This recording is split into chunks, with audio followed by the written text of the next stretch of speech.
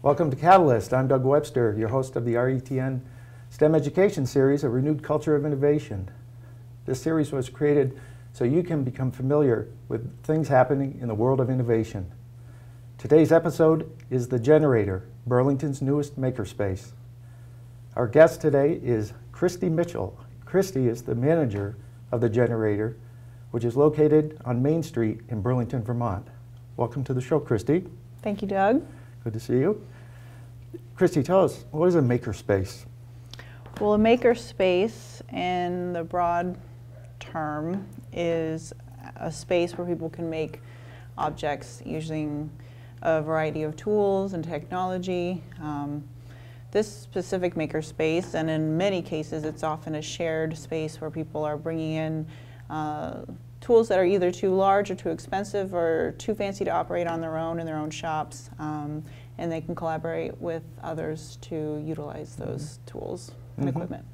Now, what type of equipment are you referring to? Well, often you will see tools, materials, equipment that is geared towards rapid prototyping, for instance. So in our case, we have a CNC milling machine, a 3D printer, a laser cutter, a vinyl cutter. We also have an electronics section, you know, geared for people who are doing soldering, circuitry, you know, development of computers and robotics and items that move. So in that respect, you know, there's a lot of these interesting, cool tools that you can play and make things. But then, you know, in our case, we also have a high-speed access to gig internet. So we have an application lab. Very cool. And computers. We're also lucky to have jewelry tools, a whole jewelry shop. So you can not only play with, you know, objects that are, you know, designed for the computer, but also get down and manipulate objects with your hands. So, and there's more to come, you know. That's great. Yeah. So it's like the integration of arts and technology, engineering, and a whole bunch of other science, things. technology, art, creativity, not only with your mind but with your hands, and it's innovation, but it's also collaboration where you're being inspired by people around you and what they're doing. Yeah, exactly. Now, you have run art studios for years, and what do you see are the major difference between the art studio and the makerspace? Sure. So for the last 5 or 6 years, I've been designing and changing industrial spaces to house creative artist incubators. So artists have individual studios where they bring in their own materials and machines and skill sets, and they're focused mostly on their own creativity and branching out within their own skill set to a buyer or collectors or people who can support that art. You know, obviously what comes from a shared studio space is you are going to have collaboration, but it's not as much a maker space in the fact that you're sharing tools, resources. With the maker space, you're thinking about not only furthering yourself, but you're also learning from the people around you. And you almost have a shared goal of, you know, innovation and what can we all come up with. And with the artist studios, the setup's a little different. So in the ones that I've created, you have a large warehouse with artist spaces, and they're all have their own hours. They can come and go. So sometimes you don't see each other, but they do have a shared gallery in a lot of cases. So there's an exhibition area where the public is invited in during open hours to view work that's either created by the artists there or artists that are in the region. So it's more about artwork and creating pieces that are for the home, not always functional. It's mostly aesthetic, so pieces for the wall or on a pedestal or sculptural, or those type of standard works of art. Whereas a makerspace, you're creating pieces that do things or inspire you, or get you engaged. Now, in the art studio, you're talking about a little bit of a commercialization angle. So the makerspace, to what degree are we talking about commercialization of things that are developed within that space? Yeah, I mean, I'm still learning about the maker culture.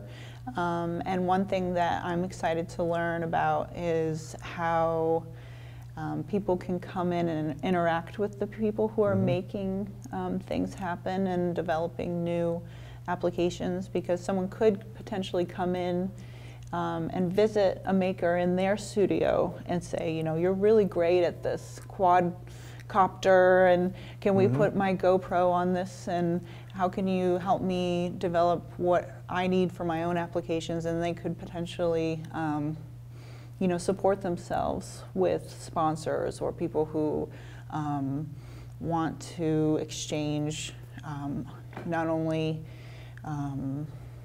monetary goods for services, but also shared ideas. And so I'm excited to learn how that's going to work within our own space, but then also spaces around the country. And we're fully aware of the fact that people are watching and for the next new things in these kind of spaces in that tech sector. Yes. Yeah, you said around the country and around the state as well. Yeah. Several other maker spaces are emerging in various locations. Yeah. Now you mentioned some of the tools and equipment that is currently in the generator makerspace. What are some other tools and equipment that you see coming down the road that will be purchased, and what for? Well, we're currently developing more of our hand tools, power tools, the wood shop. There's a lot of devices and molds and structures that you can create in a wood shop just by hand. It's really interesting to have one large room with a laser cutter in proximity to a jewelry and metalworking skill tool set.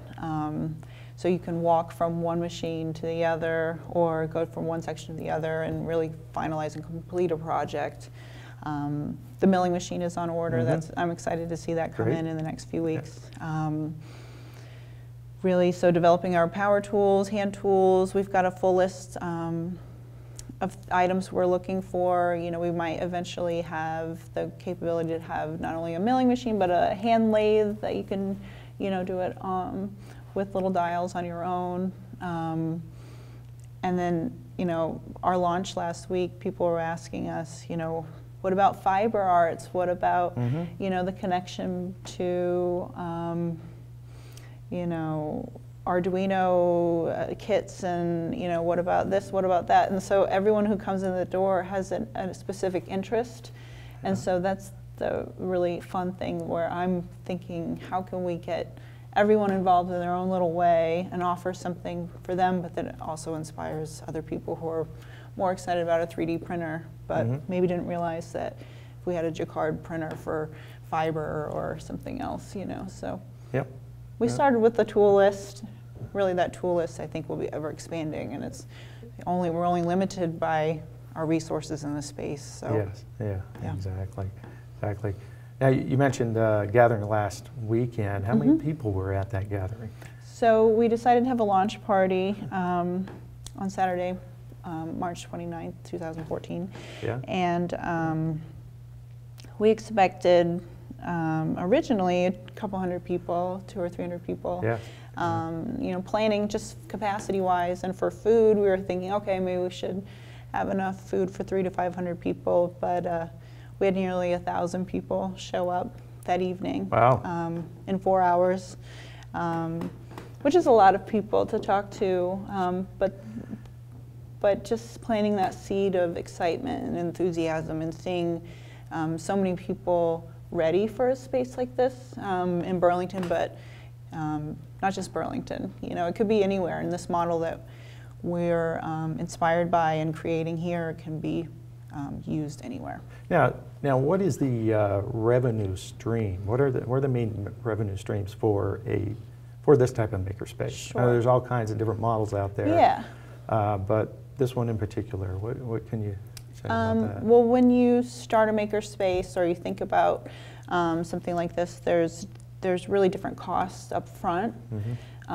So you could potentially have a group of people with all their own tools who decided to come together and have their own shop and share it and invite other people in. We instead did a little bit of that, but also working with local colleges said, you know, how can we get some really amazing tools in here that not one individual could afford on their own, but we've got in here to inspire and educate people of all ages. And so with our model, we were actually able to get some of this higher tech equipment like the 3D printer and laser cutter. So you have to think about, okay, what was the upfront cost right there? For us, it's a trade. It's a investment into our future in this community. But if it wasn't, if you went out and bought these things, how would you pay for it? You know, and so you have to think of things about machine hours. You know, if you charge a user $10 an hour or whatever it was, that could be a potential revenue stream to pay off that machine. For us, we've got to think about the cost of the space, the cost of our staff, paying our instructors, paying for upfront costs with materials and build out of the physical location. So what our revenue streams are going to be is memberships. So there's various memberships that people can sign up for on a month-to-month basis. And how much are memberships, or what's the range? So what we've launched this week is studio memberships. So makers can come in and pay, at least for our Pioneer Special, as we get things off the ground over the next 3 months, is $100 a month. So they pay up front $300 to be in the space for 3 months. We'll see how things go. If that works out for everybody, we'll keep that going. Those are already full. We have a wait list, so that worked. Hey, good, good. And then we also have general memberships. So those individuals, as well as the general public, could pay. At least at this point, the 3 months would be $50 a month, so $150 to have access during nights and weekends. We're getting feedback from the public that, hey, I want to do a drop-in day, you know, so that membership may be $20 to come in and tinker for a day. And then there also is interest in family days, so people coming in with their children and working together and inspiring each other and really, you know, getting that next generation thinking about what they can make. So there's studio memberships, there's general memberships, but really my job over the next few weeks will to cater that interest towards what day of the week can you come in. And then during the daytime, we're thinking of doing kids camps, you know, during the summer and during the fall, and collaborating with local institutions on continuing their programming to do, you know, build it, break it, make it kind of camps. And so that's one revenue stream. Another would be to have equipment and things that people can buy right in the space, maybe for a slight markup if you can get it, you know, at an educational rate. Maybe you're offering some things to people that they can purchase to further what they're doing. There's also individual workshops or drop-in weekend courses that people can take. There's also classes. So and you have a classroom set up. Yeah. So currently we have a classroom dedicated to 6 beautiful new computers and a projector, so an instructor can come in and inspire 6 students at a time and teach them all about, for example, our first 2 classes are Introduction to 3D Printing and an Introduction to Laser Cutting.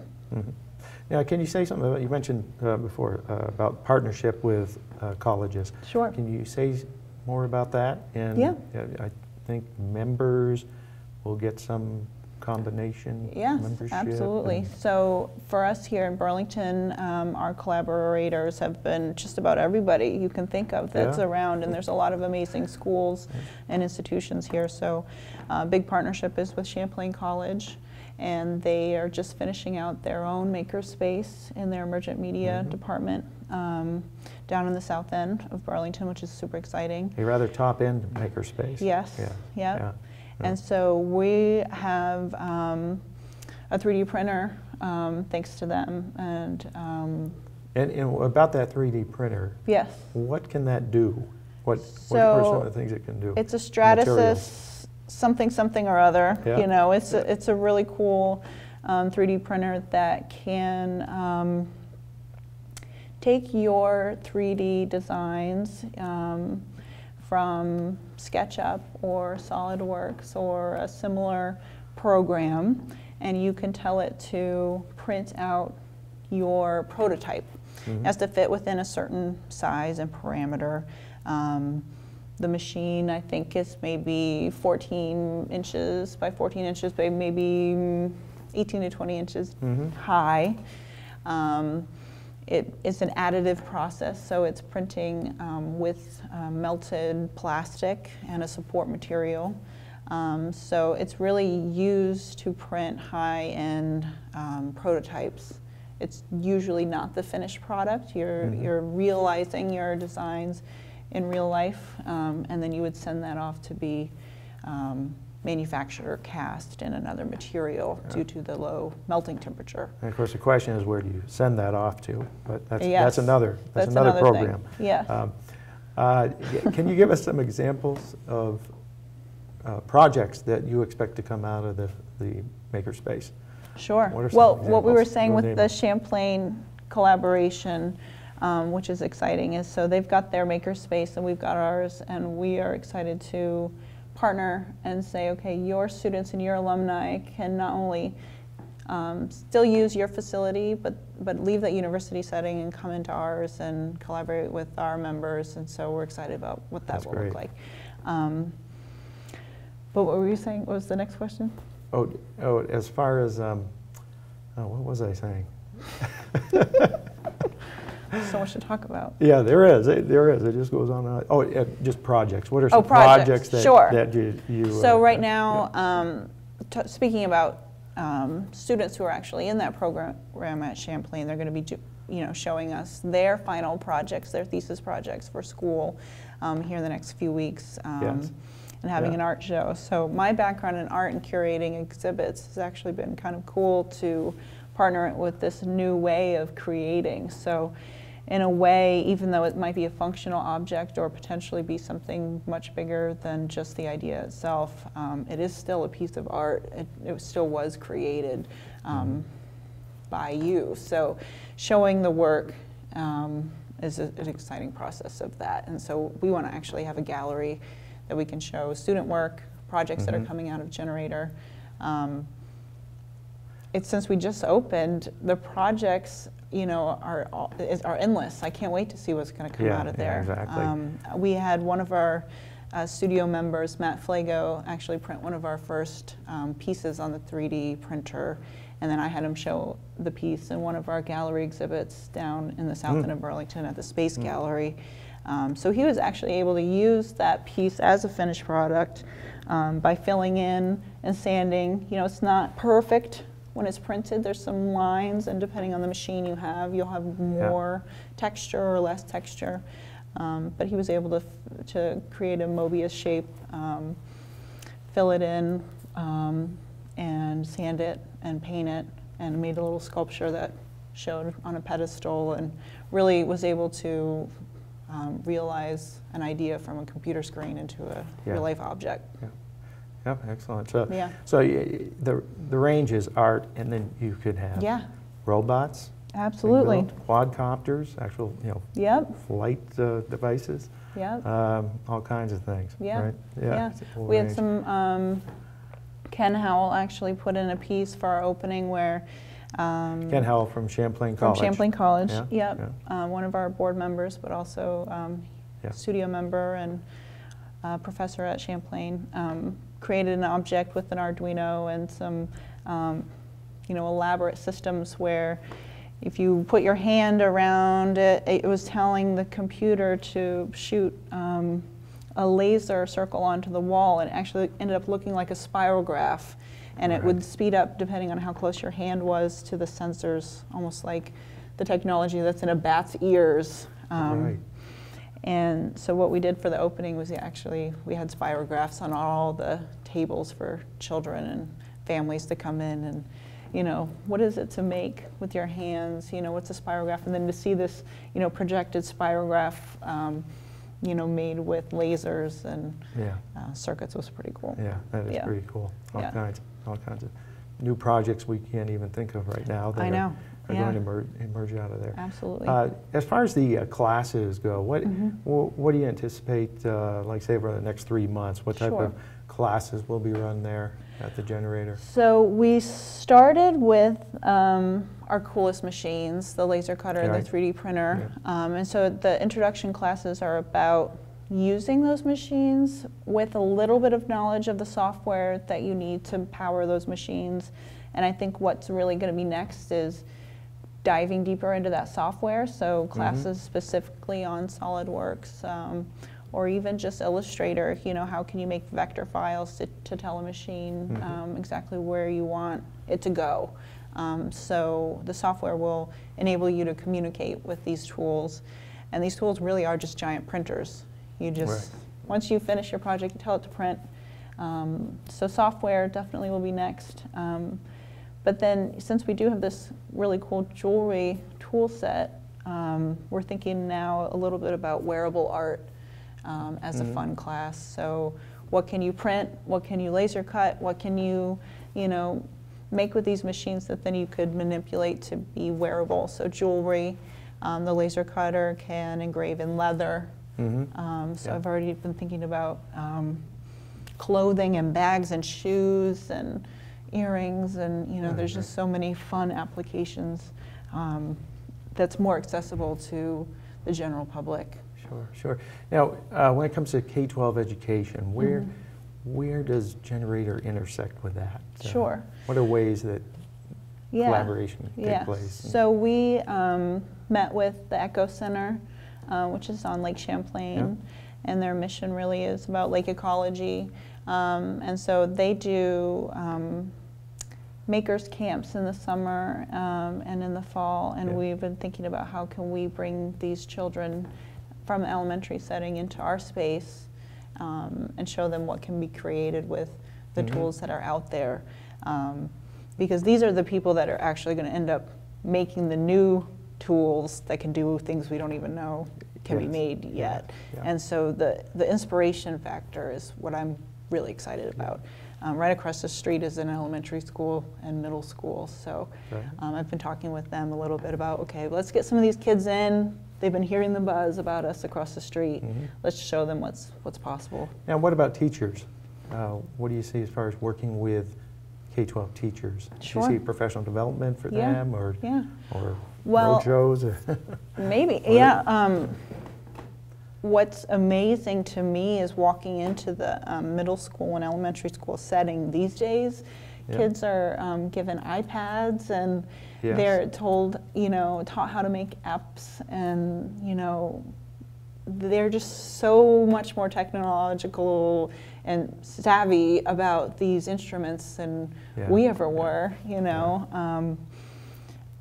I'm going to go on a tangent on that if I thought about it too hard, but just the fact that the kids can do just about anything they want these days with technology, and I think the teachers are ready to get them into settings where, these kids are just ready to explode with, ideas, and so that's really exciting to me, is just to give a space where teachers can bring their classes and inspire them. Okay, great, excellent.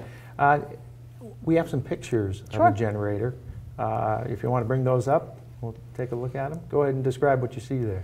Okay, so this is our front hallway when you walk into Generator. Our tagline currently is Art plus Technology equals Generator. You can see to the right is some vinyl cut. We have a vinyl cutter, so we can actually cut text and images to put on right on the wall. So we installed this just a couple weeks ago. Okay, go ahead. Show another one here. Here you go. This is our poster designed by Ted Olson from Burlington City Arts. He did a great job, yeah, with our logo. Our logo was designed in collaboration with Ken Howell and Chris Thompson, and our general board had great input. Where the G looks like a light bulb, which is a throwback a little bit, but it's also about the spark that's created. Sure, certainly. Oh, yeah, go on to the next one. Here, just keep them rolling. Oh, there you go. There's a quadcopter. Is that Yep, right? there's a quadcopter. We flew that upstairs at Memorial Auditorium a couple weeks ago, which was exciting. That's Jesse Krems from Laboratory B, which is another, it's a hackerspace in Burlington, Vermont. He's got a studio there. There's a broader picture of the 12 studios. I see Steve Conant there on the left. He's a longtime Burlington maker of Conant Metal and Light with handworking on metal tools. Excellent. There is our rapid prototyping lab, so you can see Erin Barnaby, who's our first teacher for laser cutting, touching the laser cutter. She's actually printing, or cutting rather, orange acrylic to make little key fobs for people to take with them with our logo. You can see some people there on our new Mac system in the app lab that has gigabyte access. You know, definitely with support from University of Vermont. They're really excited about this with Burlington Telecom. There's our classroom. Yep, 6 computers there. Plenty of white wall space to project slideshows, etc. Looks like there is a studio that Champlain College has with their Emergent Media Center. That'll be a space for students to use and meet. Okay, great, awesome. Great, well, how do people join? So if they visit our website, generatorvt.com, they can fill out a form or find out more information, and they can let us know what their specific interests are. Okay, great. Great. Well, I think that's about all the time we have. Christy, I want to thank you for being on the show today. I could talk all day about this stuff. It's really inspiring and exciting. So. Yes. Yeah, my guest today was Christy Mitchell. Christy manages the Burlington's new maker space, the Generator, and it was telling us all about the new space and how you can participate. For more information about this show, related internet links, and other shows in this series, go to retn.org and look for Makers. For more information about how to start a makerspace in your community, email info@champlainmakerfaire.com. Thank you for joining us.